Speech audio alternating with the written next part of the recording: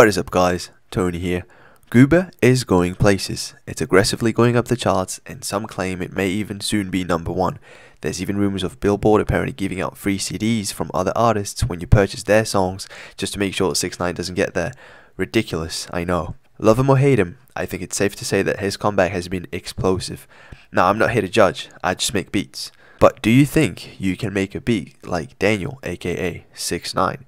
Hell yeah you can, I'll show you how.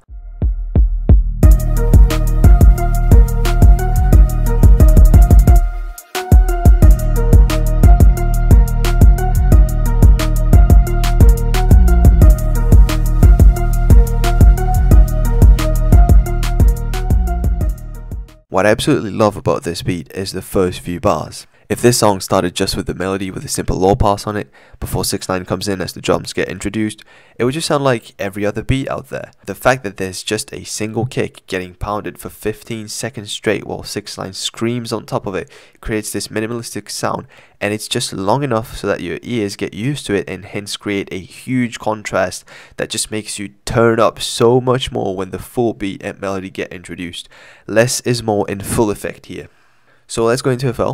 Make a new project. I've got my color coding going on. So it's a beat for 6ix9ine. What do you think the BPM is going to be? 69 beats per minute? Nah, keep dreaming. More like 178 BPM.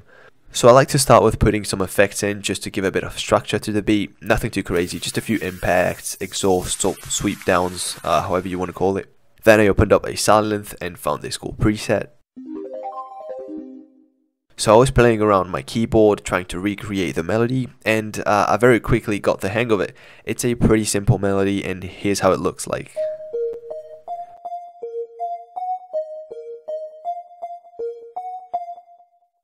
And in the piano roll,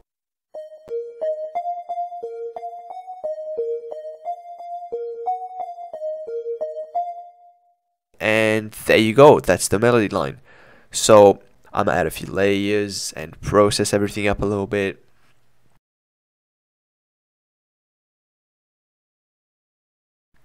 And this is what I came up with.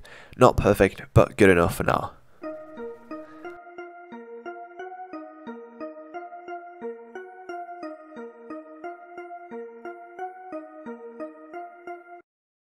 Now I'm working on the drums.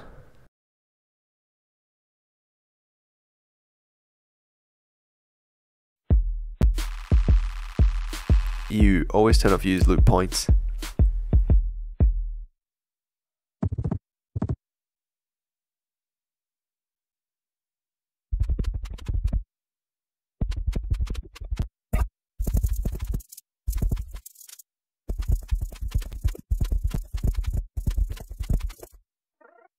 And this is what the drums in the beat sound like.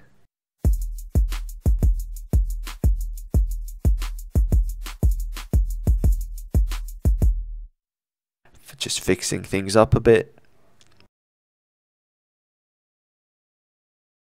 Now, for when the lead comes in, instead of just using a volume automation, you can open up a fast LP and create automation clips for the cutoff and resonance, and that's how you can make it fade in with a nice transition.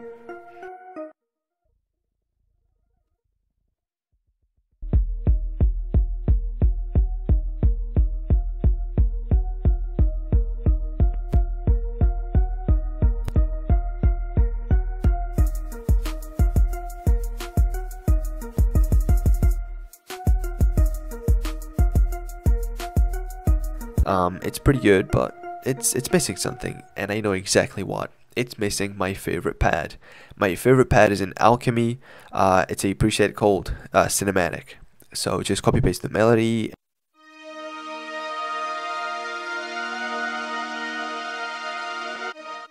And I'm gonna play around with it until I get the exact sound I want. So it's a pad, but I want it to be almost like a pluck, but with a bit of sustain to it.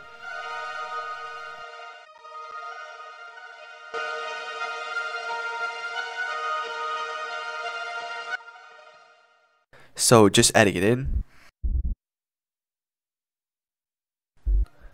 So now I'm looking for a cool bass sample, but I don't know which key we're in. So I just go back into the melody and try to play around to figure out which key we're in. So it may be hard since the plug isn't really clear. So when that happens, I suggest just opening up a basic piano and just try to find which note seems to be the root. Usually it's the first or the last note.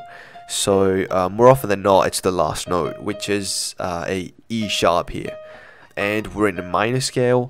I'll try and play a cadence in E sharp minor.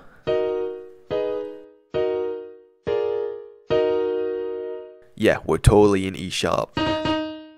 So by the way, please don't pronounce this E hashtag. It's pronounced E sharp. This isn't a hashtag, it's a sharp. So now I know I need to look for a bass in E flat. I noticed in Goober the bass really isn't the most prevalent feature, so it just really kind of sits in the background and it's not too loud.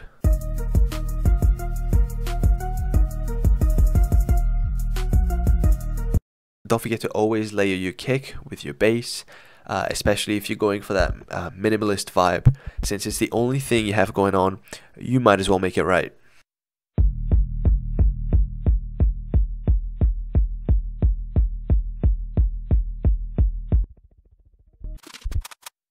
Just structuring things up a little bit.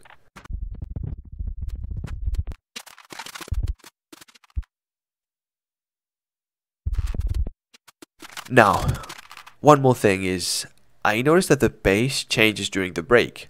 So you want to duplicate your bass and bring it an octave higher.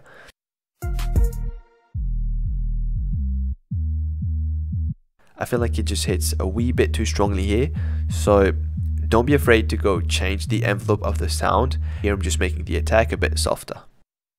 So that's not enough, and since there's no kick, we might as well just get rid of that rhythm and have longer notes going on.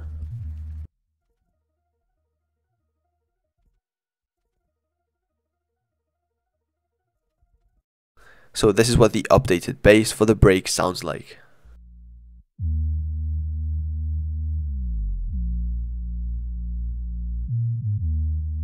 And that's about it. Now let's have a look at what we've made. Hope you enjoy this, and peace.